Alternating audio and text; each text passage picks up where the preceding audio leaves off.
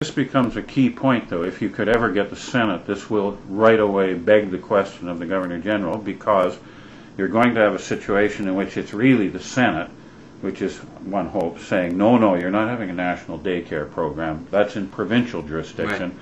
We'll handle it just fine. We kind of like our patchwork of programs the way it is. We call it a quilt of programs across the country. You know, they'll think provincially. House of Commons will continue to think centrally, oh, well, why don't we just run it all from the federal treasury? It's so much more efficient. So you need somebody in the middle that's going to say, no, this is a provincial right. You're messing in a provincial right. Or they're going to say, no, well, it was a provincial right, but maybe it's time to move on. Like this Governor General you're talking about will actually have some power. Not infinite power, but significant. He doesn't really have power at all. It's funny, it's a very well, it's It's hard to explain, you know. But he's responsible to ensure that the government respects the Constitution. The Constitution of Canada. Yeah, that the government respects its own law.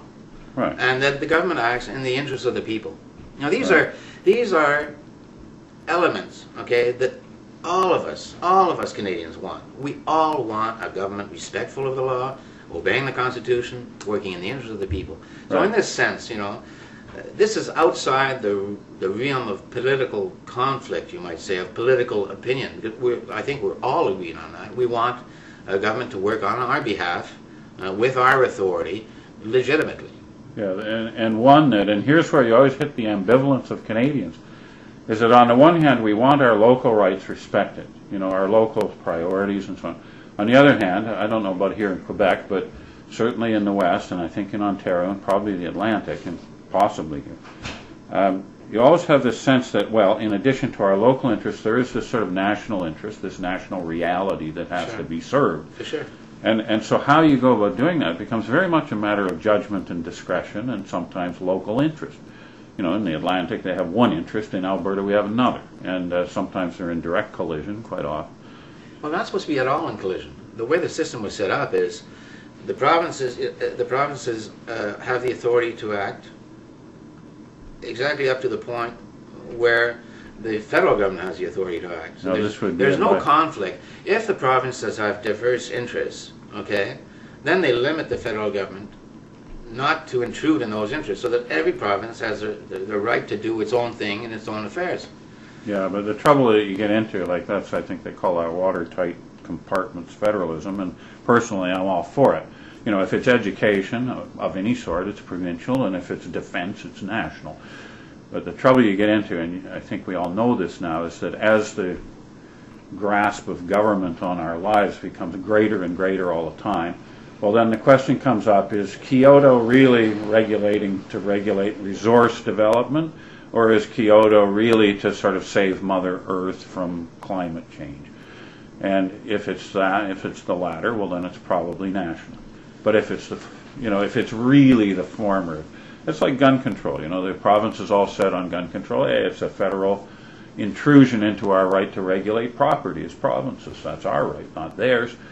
And the courts looked at it and said, oh, well, Ottawa says it's about controlling crime, so it's about controlling crime, and that's the end of that, because that's federal. And so you end up in these. I don't think these are avoidable, problems. They are. No, they're. That's your point, I guess, is that's why you need this system. These are natural problems that arise in a federation of provinces. And like I said, the system is there to conciliate these interests, to find a compromise, okay, that would suit everyone. That's what the objective is. Right. We can't imagine today what that compromise would be, for example, with Kyoto, or in the firearms department. Maybe there would be no compromise at all. Maybe the province would sit on in the Senate and say there's just no way you're going to get involved in this area. But Canada's recognized and was reputed to be able to come up with these compromises that were good for everyone, and that's what the objective is. Yeah, we never did fight a civil war. Yeah, we're used to compromising, and. I think in Alberta the complaint is we're too used to it. Like in our end of the country, a compromise means they win, we lose. Yeah, that's what it always means. And now perhaps you could argue, and maybe you do, that well, how could it be any worse than what you've got? You know, if we were to go this way, it could only be better than what you've got, because as it stands, like we mentioned just now, Kyoto and gun control, in both cases Quebec wanted them. In both cases Alberta did not want them, particularly. In both cases they happened, you know, like they were just imposed. So what would we lose by trying something else? You know, maybe they wouldn't be administered so badly or imposed so thoroughly or something.